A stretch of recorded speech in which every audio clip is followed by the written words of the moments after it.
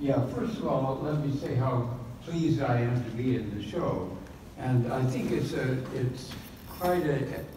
different kind of show for Oregon, because this show is emphasizing so much more of what goes on in downstate and not just Portland, which we're kind of used to. And even in the big Oregon annuals, they've been, for one reason or another, really emphasizing Portland. I think it's just a great pleasure to see so many people, so many artists whose work I wasn't really aware of. Is this loud enough? Oh, yeah. Okay. That being said, I want to talk a little bit about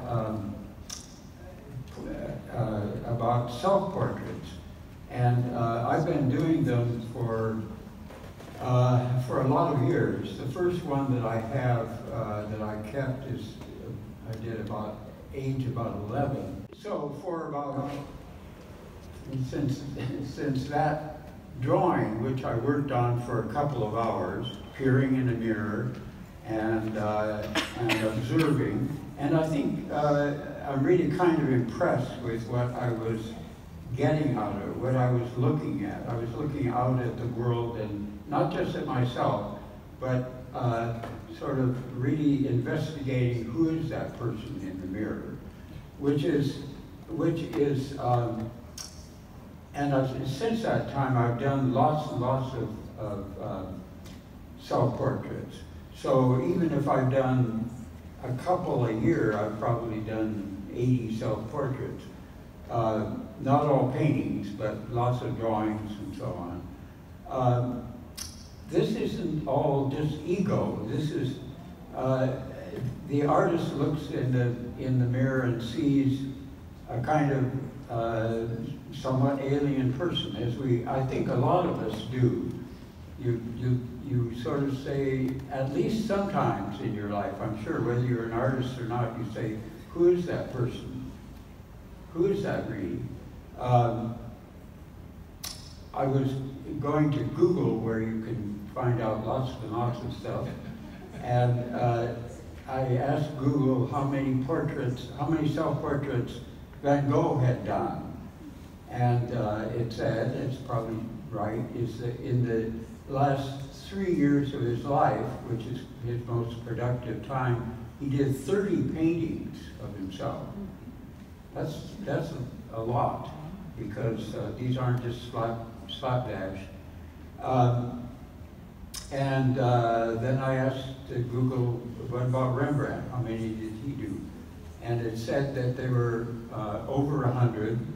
Probably 40 of those are paintings, and then of course many etchings and drawings. One of my favorite artists is Max Beckmann, who also did myriad self-portraits. And could you hold that a second? Oh, this is my wallet. I ran across this, which I wrote down. Oh, thank you. No, okay. Beckmann said, we don't know, meaning we, the scientific community, the world, we don't know what the self is. The self is the great veiled mystery of the world. I think that's great. And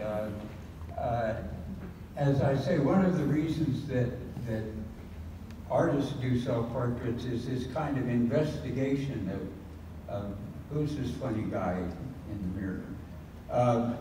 Let me say some things directly about this painting. It's a diptych, so there are two paintings joined together. And it started out with the idea of this drawing of Louis Bunce, who was one of my mentors at the Museum Art School. And this is a drawing in pencil on canvas. And that was the first thing I did in this painting. And the rest of the painting changed quite a bit over working on it. But that stayed just as it is. It's a pencil drawing which has been fixed, so it's part of the painting. The rest of which is acrylic and oil. The right-hand side of the painting at one point wasn't working at all, and I abandoned it for a year or so, the whole painting, and put it away, and then I pulled it out and I thought, well, the idea, I still like the idea of this big vacant space, and then the self-portrait on one side. So what I did was just throw that canvas away and started that image a second time and kept working on this side. One of the things for me about painting is that I paint in order to learn something, and very often the painting becomes a real struggle somewhere in there. And ones that come out well, it's sort of a wonderful result of the struggle. But it's sort of like Jacob wrestling with the angel. And he wrestles and wrestles and wrestles, and then in the morning he says, "Who are you?" I mean, he still doesn't know. He's probably been wrestling with himself. But this is what a lot of artists do, and which is my method of work anyway, is that because then something happens in the struggle that gives me something.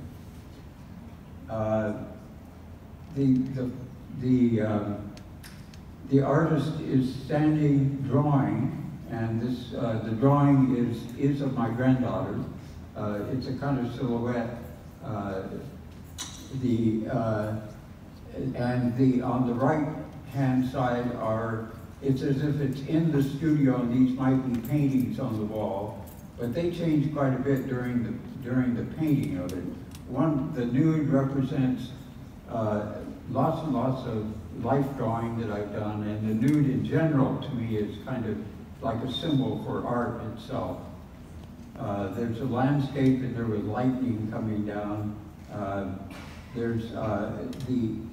do a lot of city, sort of imaginative cityscapes. There's a silhouette in there, which again is kind of a repeat of myself, but simplified and looking like some kind of bird.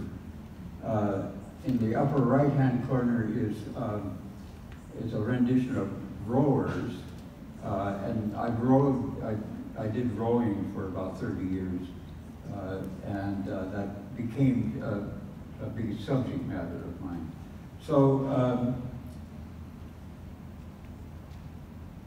a couple of other things I want to point out is about the painting is that the idea was to keep this area really open, but I also wanted it to be spatial. So just things like, I'll move that over. Just adding this dimension here as if it was a shadow moving in, I think begins to make that seem like it's an inward space.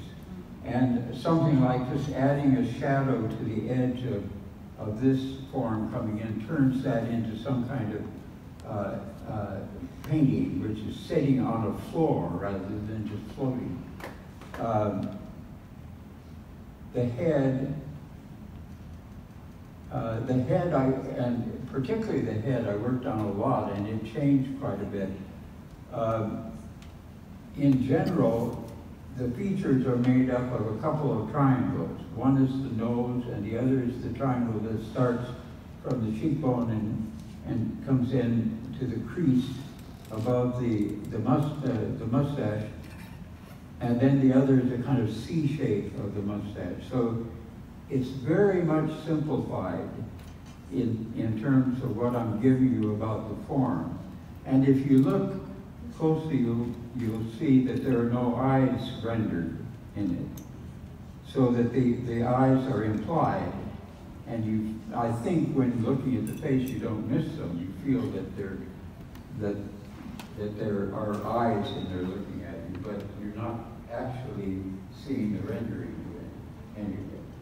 So there's more that I could say about the composition and so on, but let me see if there are any questions.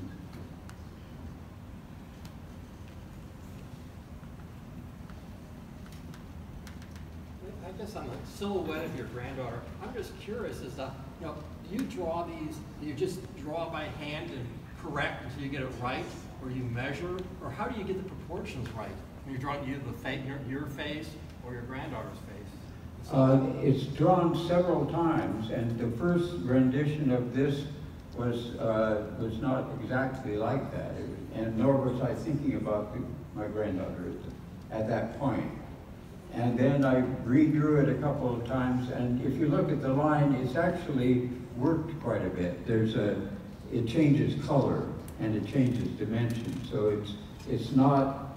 I want it to look kind of free, but it's not actually. It's worked until I get it to just the right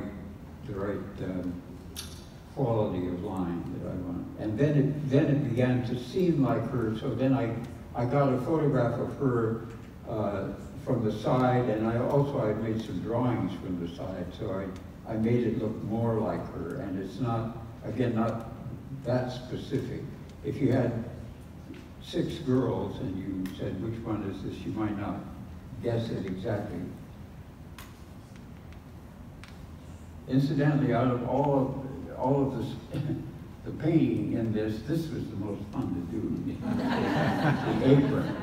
And then the trick there was to leave it, leave it long. That was fun, and it worked, so leave it. And it also is kind of suggestive, I think, of mental activity or something like that. I love things that have kind of a double meaning. I was wondering about the red, since you're wearing red and that's very red. I just like this red really important to you. This, yeah, I love it as an emotional color. I think it's just terrific. This is a very deep red, and it's not cadmium light at all. But it's also, and it's hard to work with cadmium red deep and give it any life, I think. What I've done is this is sandpapered back into, and then if you look at it closely, there's ink, there's oil stick that's been scrubbed into it and wiped off and painted over. So there's a lot going on in the surface, and at times it was brighter, but I kept knocking it back because I wanted that very deep rose red. But you said you used both acrylic and oil. Did you start with acrylic and then put oil on top of that, or are some portions of the work just acrylic and others oil? Yeah, generally I start with acrylic and then move into oil. But over the years now, I've gotten so I work back and forth, and so it really is mixed media, and I will paint acrylic back onto oil, which you're not supposed to do, and scrub it in and scrape it and so on. And if it doesn't come off, it's compatible. I mean, they're compatible color, and I want to make sure it doesn't peel off or anything. That's important to me, that a painting should have some kind of permanence, as permanent as I can make it. But I do unorthodox things. The only thing I can say in that defense is that I talked to a couple of curators about it, and they, not curators, restorers, and they assured me that that was okay to do. I do label the back of the painting acrylic and oil, so that if in the future someone's working on it, they know what they're dealing with. I think I should wind up now. So, Do we have time? I'll be around. What? You want? I was going to ask you said that you paint to learn something, and when you're doing the self-portrait, I'm curious, like, how does that differ? Because the time as compared to taking a selfie, that's very instantaneous. Yeah. And we look back at that, and we have a certain sensation when we see our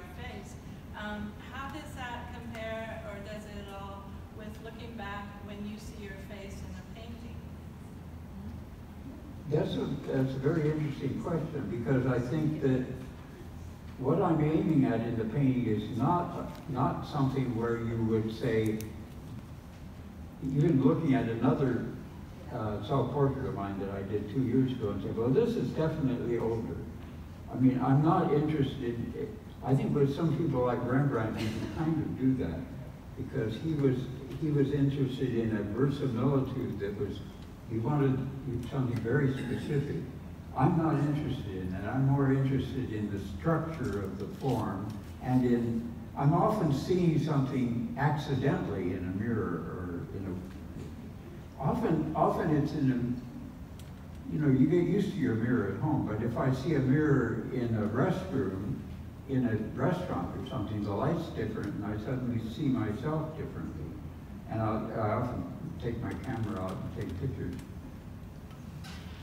One other little anecdote about that is that I do use the cell phone for pictures a lot.